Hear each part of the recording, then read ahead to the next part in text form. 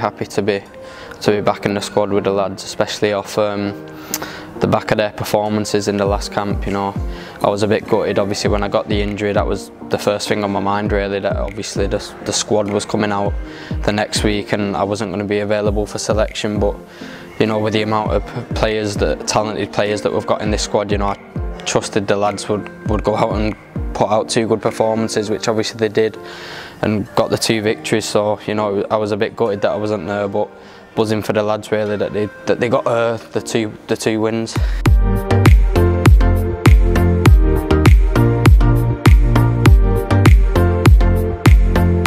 The Armenia game they was probably expected to win, so it was good to kind of get that one out the way before the big one against Sweden, and then obviously to win it in such a dramatic fashion with getting a late goal and then getting another one at the end to just put the icing on the cake really. It don't get much better than that. So like I said, I was buzzing for the lads and I'm just happy to be back in with them now.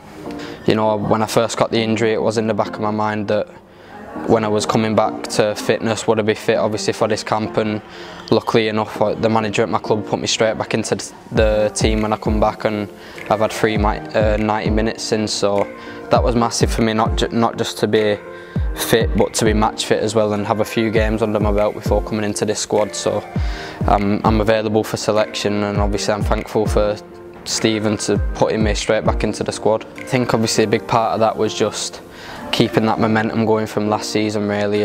I think at my age it's important to be playing games and just keeping fit really, waiting for that next chance to see where I'm going to go next. But like I said, obviously we had a good season last season and it was important for me to go back and play in the Europa League qualifiers, which we done obviously so well to qualify for really, finishing 2nd last season. So it was good to go back and play a few of them before the season started, and then just pick up from there really, where we left off last season, back in the league and then obviously back into the international camps again.